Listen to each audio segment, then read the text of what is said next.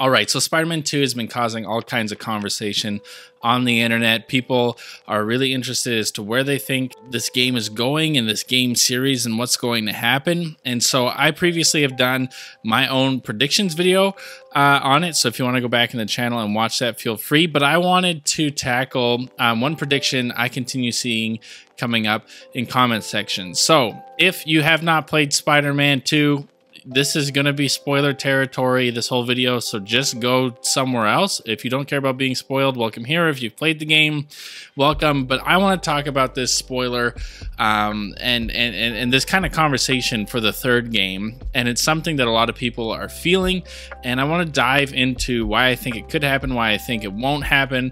But it's essentially Peter's death, that just keeps getting brought up, that a lot of people think that come Spider-Man 3, there is going to be the death of Peter Parker, that we will see him actually die saving the city. And so I want to ask the question, will they kill him? And what are some of the reasons why they might? And what are some of the reasons why they might not? And so let's dive into this thing. So some of the pros as to why I think there's a possibility, and why a lot of people think there's a possibility, that Peter's going to die in Insomniac Spider-Man 3.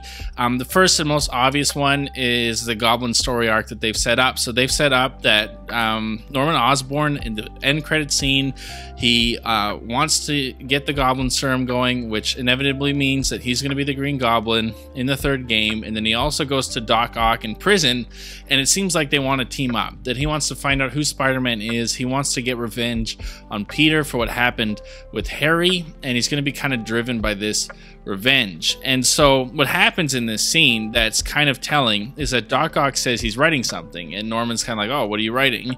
And Doc Ock says the final chapter. Now, what it could be is that this Spider-Man series is over at this game. It could just be like a cool line that's interesting where it says Doc Ock's plan is to kill Peter. That's the final chapter. But what it does mean is that it seems like they're setting up that Spider-Man 3 will be the final chapter in some sense or form. And what, if you're logically looking into this, makes sense is that they're setting up Green Goblin and Doc Ock to kind of form a team to go and exact their revenge on Peter. And what better revenge would they have than killing him? That it seems like they really want to destroy his life, and more specifically, they want to end Spider-Man himself. And then in addition to that, it seems like they're trying to make a way for new Spider people. So we already had a solo Miles Morales game, but now they've of course introduced Silk, and with having all of these different Spider people showing up, it makes sense that Peter would begin to have one final hurrah, and it would kind of establish them being able to branch off into two different franchises with Miles and Silk. That's a high possibility. I don't know if I fully think that makes sense from like a marketing standpoint, where I'm like, yeah, okay, like Miles Morales right now is a really big popular character, but you are taking a massive risk in getting rid of Peter to set this up. But it could be that they're trying to make room for more Spider people, that to have three of them running around with three different games would be a lot, and it just makes it easy to make Spider-Man 3 the conclusion to Peter's story. And then the last kind of thing that I think is in the pro for that is that it feels like somebody's gonna die in Spider-Man 3, that it really feels like someone huge is gonna die. I think that it probably is Mary Jane, that I could see the Green Goblin story that was with Gwen Stacy in the comic books being adapted to Mary Jane, much like it was in the Sam Raimi movie, but it takes a more tragic turn. But with that being said, it could be that Peter's actually the one who dies, that actually he dies like he did in the Ultimate comic books, which like made the way for Miles Morales, is that he dies actually fighting the Goblin, and in that comic he fought the Sinister Six with Goblin leading it, and he essentially dies to save his family and his loved ones. It could be that Goblin and Doc Ock are going after Peter's family and loved ones and the people he cares about, and so Peter actually fights them, and in fighting them to stop them from doing this and them trying to exact their revenge on Peter, that he dies, that he sacrifices himself to save his family, to save his friends, and that he will be the one who dies in that game. And now for the cons, for the reasons why I think that this won't happen. And again, I'm kind of on the fence that this is, I could see it going both ways, but the first con is the most obvious one, and the one why some of you are like upset in the comment section is the fan backlash. That, like it or not, as great as Miles Morales is, Peter Parker is Peter Parker. That he is Spider-Man, and to replace him in this way when it feels like we are really getting a great interpretation of this character.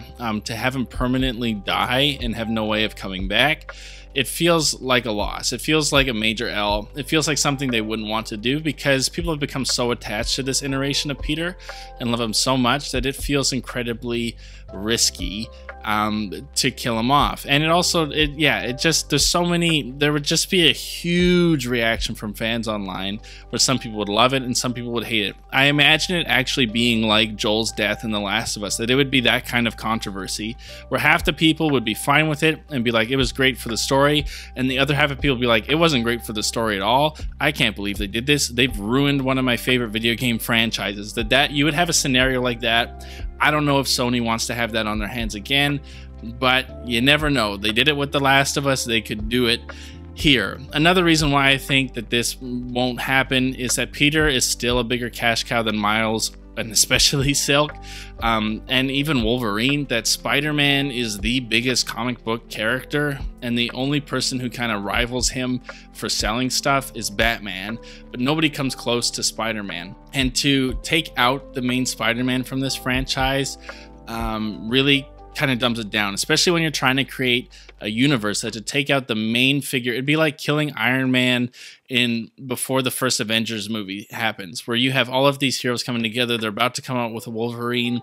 They keep teasing us with more Avengers and superheroes out there and ideas they have, and to get rid of the person who initiated it would be super disappointing, because it means that you won't really see them interact with these characters that they're kind of teasing, and that'll be it. And I think that he's a big cash cow, that he's a big draw, that he sells video games, and that, like it or not, he is the most popular Spider-Man, that to kill him would be a major blow to sales, and it'd be a major blow to this franchise they're building as a whole. It doesn't mean that it won't be successful. It just means that you took out probably the most major cash cow character from this franchise before you needed to, and before you even had to. And then the last kind of reason that I don't think this will happen is I think the Goblin and Doc Ock, they want to hurt Peter like they've been hurt. Which means that they probably want to kill someone else outside of Peter. It's kind of like the Superman issue, where it's like, how do you actually hurt Superman? You don't hurt Superman by like physically fighting him. You hurt him by going after the things he cares about. I think that's going to be Goblin and Doc Ock's motivation, that they are actually going to abuse their knowledge of knowing who Peter is to go after Peter. That their goal isn't to kill him, their goal is to make him suffer. That's actually what they want, is they want to see Peter suffer like they feel they have suffered. Now, again, the way this could lead into Peter actually dying is that they do try to do that and Peter dies stopping it. But I almost imagine that they're going to actually kill some people. That I really do think that they will probably kill Mary Jane. I think that makes a lot of sense. I think the character has been on her arc, and she has kind of, at the end of the Spider-Man game, hit her conclusion over the past 2 games. And I think it would make sense for her to die. And for Peter, it feels like he has still more story to tell, that there's a lot more you could go into, and that it would make a lot of sense for that to happen and for him to even go through that tragedy. And who knows how long the next game is. He could even have kids with her and like all of that, and dealing with that by himself, I think would be incredibly interesting. And I think that's more what Goblin and Doc Ock are looking to do, is they want to make Peter hurt, that they don't want to kill him, but they want to make him suffer.